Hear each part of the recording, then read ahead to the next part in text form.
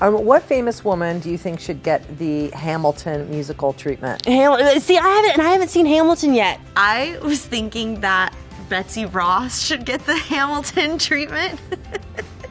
And I don't know why that cracks me up, but I would totally go see that. But I was thinking Amelia Earhart. You can have planes flying in the audience. That would be cool.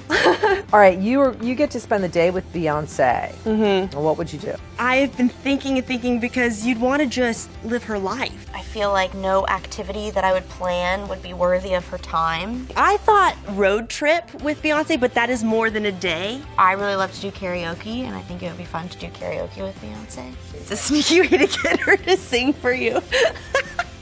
And then I thought, like, oh, like we could be beekeepers maybe, like collect honey.